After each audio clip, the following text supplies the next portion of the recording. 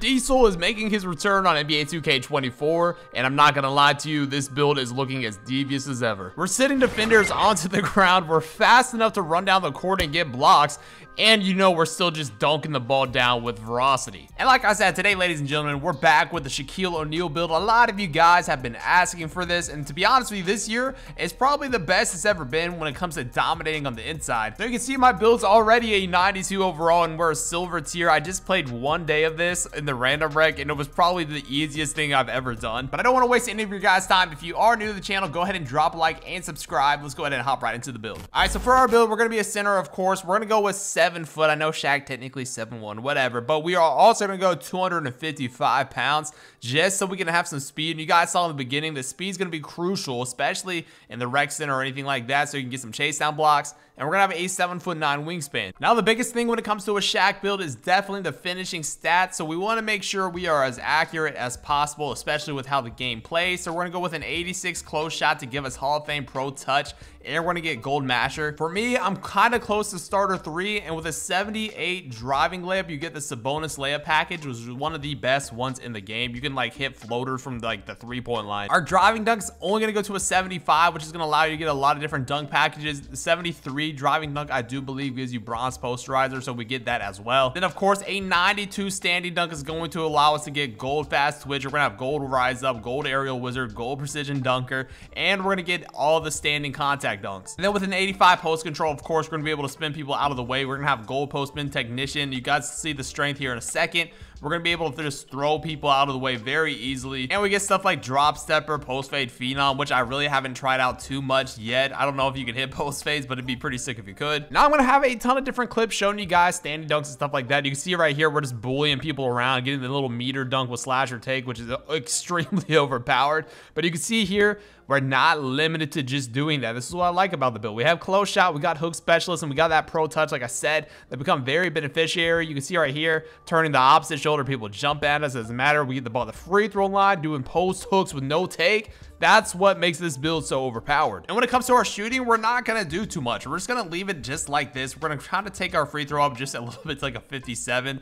Yeah, like I said, this is a Shaq build. We're going to be missing some free throws. But again, like I said, I know a lot of you guys wanted me to make a traditional Shaq build, and this is what it's going to be. We're going to have no shooting, so we have to dominate in the post. Now, this is where it gets interesting. Like I said, this is a big man build. This is how I like to play. We're only going with a 51 pass accuracy, and I know a lot of you guys are going to be thrown off, but you are going to be able to make passes up the court. I know a lot of you guys are probably going to be playing with this build on the 2s or maybe the rec center. I've only played the rec center, and I made a good amount of passes. Of course, I'm not making the Hall of Fame, you know, break starter pass, but I can throw the ball up the court and still pass it to people with like not much trouble at all, and it doesn't really make a huge difference. And I was playing with like a 25 pass accuracy. And then we're just going to leave our ball handle at a 35 and our speed with ball with nothing. This is a big man build. This is how we're going to be playing, and trust me, I've been able to take the ball coast to coast with this build too.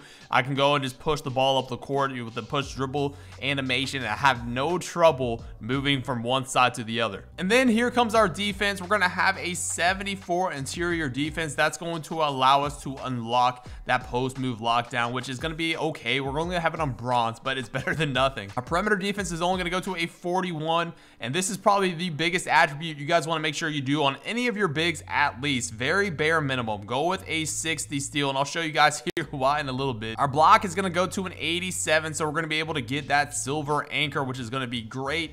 And our rebounding here is going to be pretty balanced. This is the first time I've had like a well-balanced rebounding, it feels like. So we're going to have an 85 offensive rebound, and then we're going to go to an 84 defensive rebound.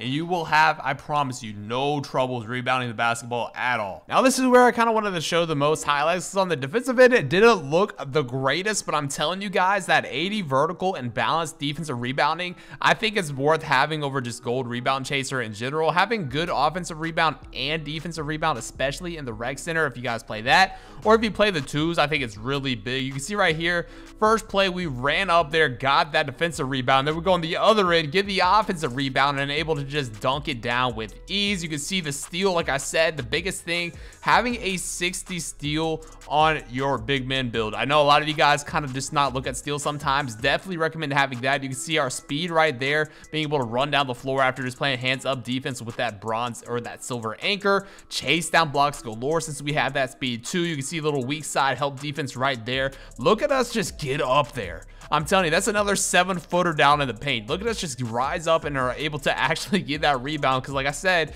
we have that offensive rebound. You can see right there again, like, look at this. Like, it's ridiculous. Like, this does not look like Shaq, and the defense is just so good. Putbacks and everything, just able to dominate in the paint. No matter if it's like offense or defense, we're just able to kind of just run full down there. Again, like I said, the defense have been with the steals, the blocks, craziness, man. Look at all these lane steals that I'm able to get. It's so fun on this build. Offensive rebound, kick it to the corner, box out the 7'3" guy, get another offensive rebound, drop step him, dunk on him.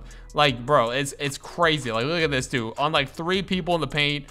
And this is when I knew this build was crazy. Look at this steal animation. Like, what is that? And then, like I said in the beginning, this build's gonna be nice because we actually do have speed. We're gonna have a 65 speed on this build, so we're gonna be able to go from one side of the court to the other and not just kind of be a liability defensively. And of course, this is the biggest part in my opinion with this build. We're gonna have a 96 strength Shaq build to unlock Immovable, Enforcer on Hall of Fame. We're gonna have Bulldozer on Hall of Fame, and we're just gonna be able to be a complete beast down below in the paint. And then an 80 vertical right here, like I said, with the rebounding being really well balanced, an 80 vertical is going to allow you to just jump out of the gym. It's gonna be really nice. So we're gonna be able to snag rebounds offensively and defensively with this vertical. Then we're gonna go ahead and max out our stamina to a 97 to complete our build at a 99. And I know a lot of you guys are usually interested in this, and this was actually kind of sick. So you can see we have the comparisons of Rudy Gobert, Clint Capella, and Heat Shaquille O'Neal. You can see our build name is an interior threat. I know a lot of you guys are usually pretty curious on how I go ahead and upgrade these builds. This is my build at a 92 overall. You can see I've got the close shot, I've got the standing dunk, I've got some driving dunk as well, and then a free throw.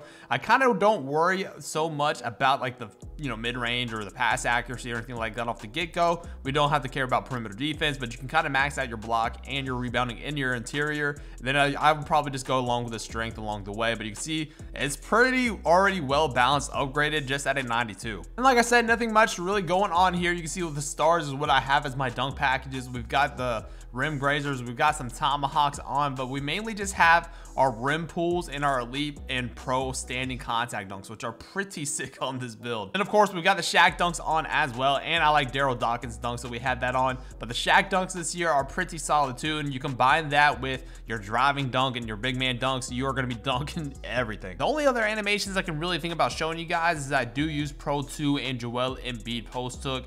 Like, this is the only one I've used on my account all year long. And for the badges, I went ahead and floor set precision dunker just in case I do need it. And I've got hook specialist on gold, like I showed you guys, Immovable Enforcer on gold already. And this pro touch on the Hall of Fame combined with hook specialist makes you extremely lethal. And with just a day of playing the rec center, I was able to max out pretty much all of these badges. Like, it's really simple. I would definitely recommend using this build if you play a lot of solo rec. It gets the job done. If you know what you're doing, you can have a fully maxed out build, I'd say, probably in a few days. Let me know what you guys think about the build. I'm gonna have a lot of gameplay with this soon, so make sure you guys are subscribed to the channel. Until next time, it's been your boy Dignified. I'm out.